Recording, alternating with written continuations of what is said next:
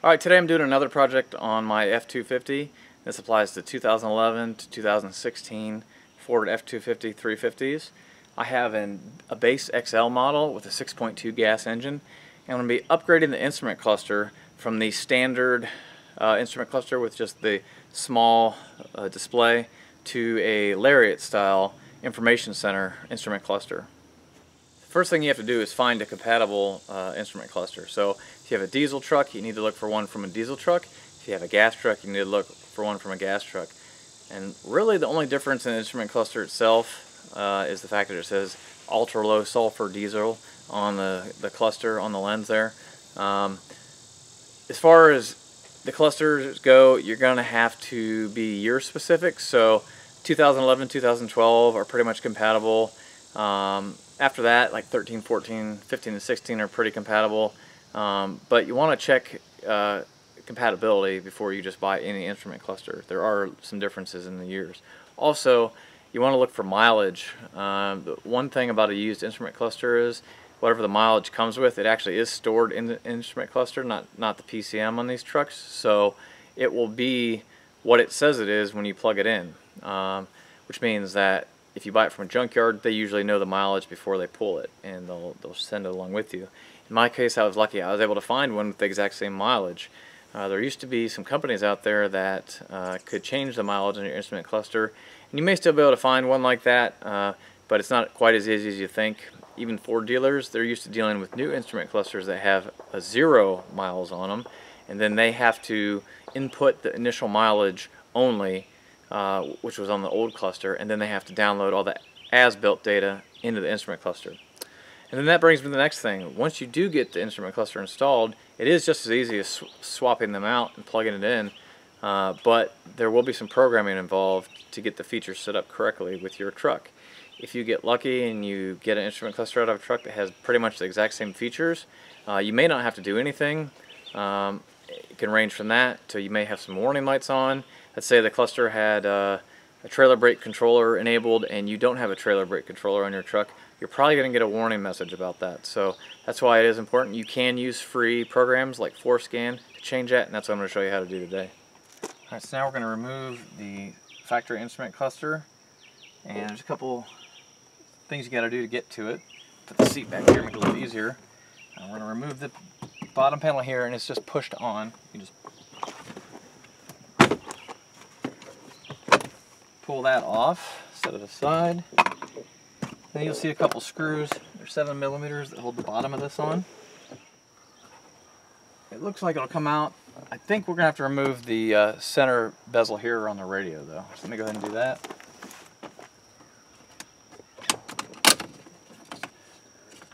Move your power socket on this side or whatever you have over here. And on this side is where your sink or your line in would be. Try that out with a flat blade. There's 7mm screws that are behind here, one each. You take those out and this will pop right off.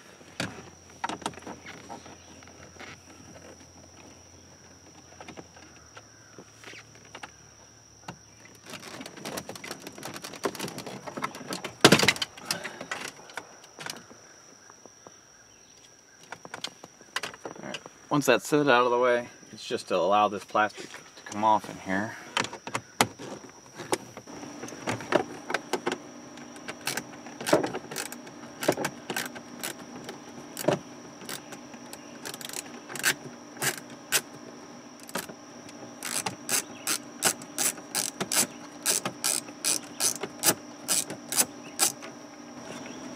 Alright, once you get that off, it was caught under the steering wheel on this little lip here.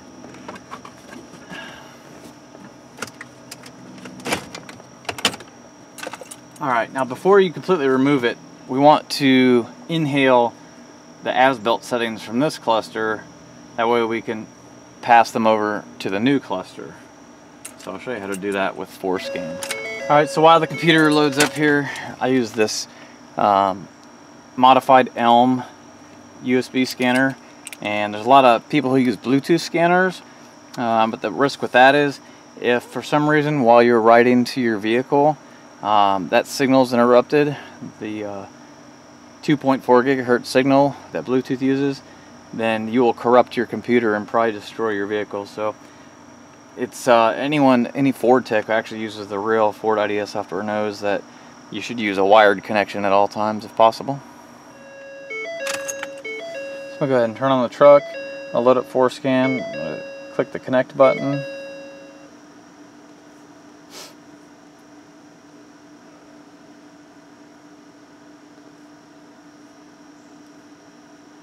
Goes through its initial questions. Right now it's looking for all the modules.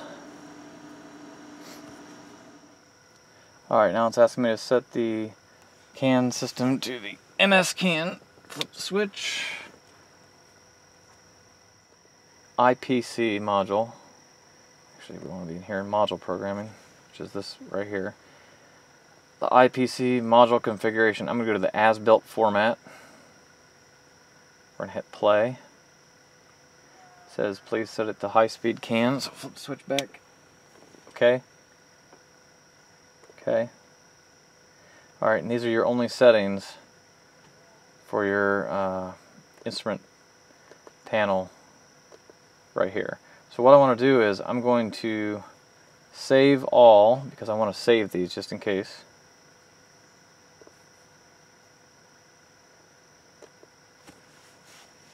We'll say this is 2011 F250 IPC, and we'll put the date 7/19/18, and we'll say old. Just save it as something you know. Alright, once you have that saved, you'll be able to load that into your new cluster if necessary. While we're in here though, I'm going to go ahead and stop this. Go back into the module programming, and let's look at what our possible configurations are. These are all the things that you can change with ForeScan. Welcome mode, trailer brakes, the size of the fuel tank, engine hour meter, belt minder, auto lock, auto unlock, auto lamp delay switch. There's a lot of options in here that you can change, and those are the options that will be different possibly with the new cluster that you get. Alright, so we're done in here for now. So I'm going to go ahead and disconnect. Alright, so to actually remove the cluster, there are just two bolts, one over here and one over here, and then it should come right out.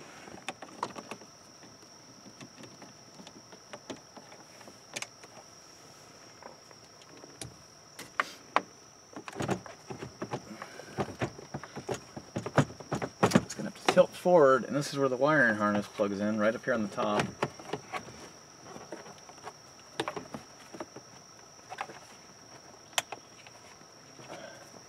Tell us, it's an old work truck. There's a lot of dirt and dust back here.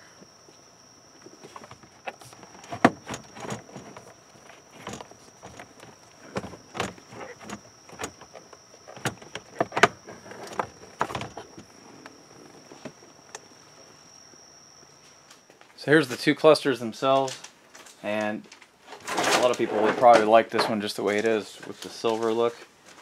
I'm going to keep the XL work truck look going on the inside, so I'm going to swap out the bezels here so it has the same black bezel. I'll get it all nice and cleaned up on the new instrument cluster with the larger display.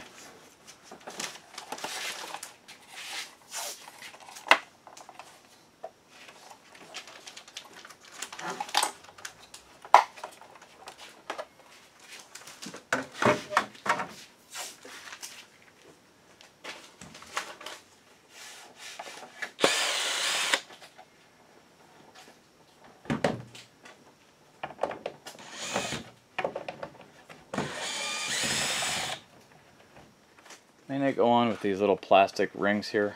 I just wanted to see how they look on there, so I'll probably end up having to take those off. So here's what it looks like when everything's put back together. Definitely is a unique piece because it's just the black XL model with the full display.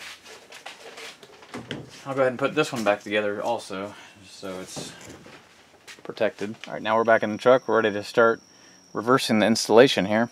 One thing you also need is your set of buttons. The instrument cluster uses a different set of buttons with the 4-way control or the 5-way control here, and the part number that's on the bottom right here is BC3T9E74W or 740AEW. Focus on that. And I just happen to have these lying around from when I purchased the steering wheel. That's what it came with. So to get these out, you just take a little flathead screwdriver, carefully pry it out, unplug those, plug these in, and that's all there is to that. Alright, get it plugged in.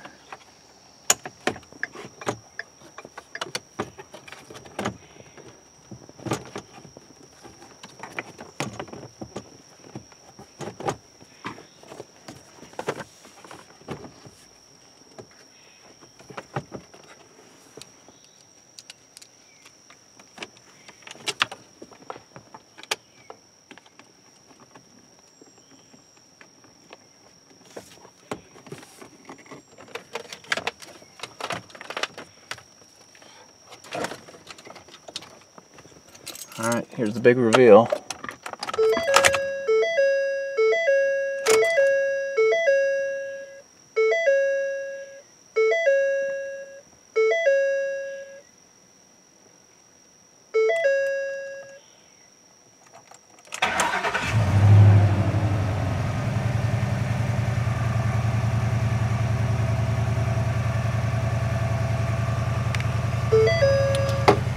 Alright, so main thing that I have here, obviously besides my door jar, trailer brake module fault, and that's because I don't have a trailer brake module yet.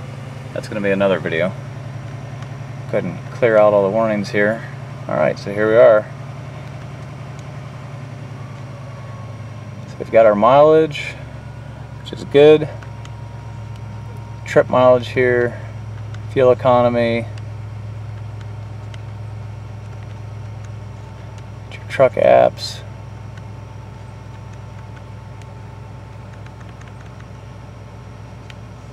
and I'm using my new controls here to get out of this stuff. We don't have rear park aid, so I'll turn that off. Rear view camera, that's not an option on here, at least not with the factory. Trailer brake mode, okay. Trailer restraint control. There it is. So everything seems to work.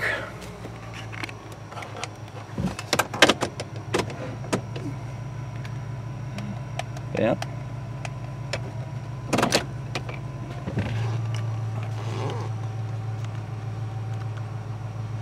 Gauge mode.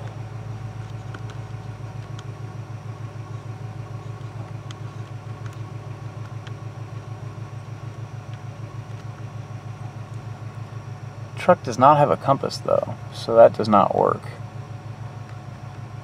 And seem to have lost my outside temperature.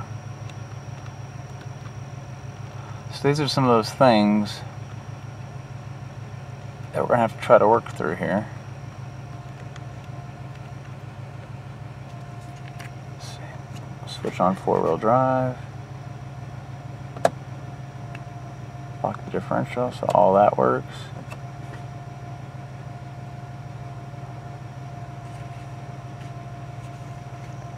Alright, I'm going to go into Forescan now and look at it and show you how to adjust the settings if you need to. Alright, so turn the ignition on. I'm going to reconnect to Forescan. Let it go through its process again. Alright, now that it's found everything, we've got data trouble codes, steering column control failure, lamp fade control still says it's not working. I think it's because I have LED lights. Instrument panel, let's see, lost communication with trailer brake control module, okay. Lost communication with parking assist control module, yeah, we know all this. invalid data received from body control module, and invalid data received from compass module. Alright, so I think what we'll do is we'll go into our modules programming here, instrument panel or instrument cluster panel control as built format. Let's go ahead and grab that.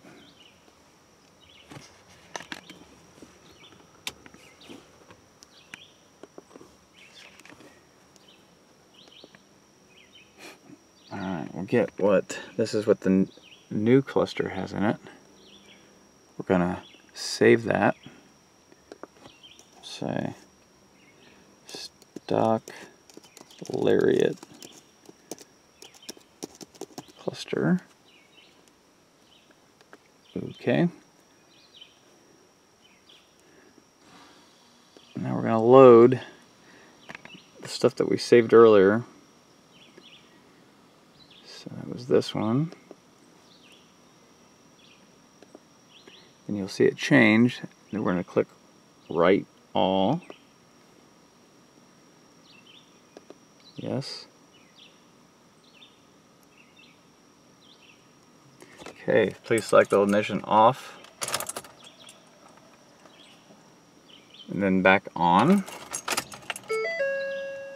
Click OK.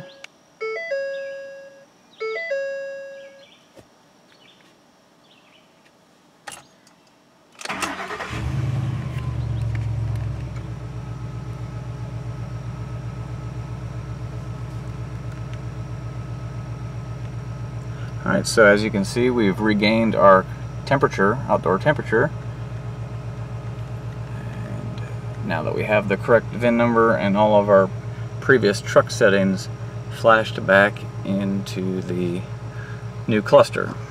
So like I said, the only thing you cannot change or forescan is the mileage. Alright, well hopefully this video helped you out. If it did, please hit the like button, please subscribe, leave a comment. If I didn't answer your question in the video, I'll try to leave or respond to your question in the comments section, and hopefully you liked it. Thanks. See you next time.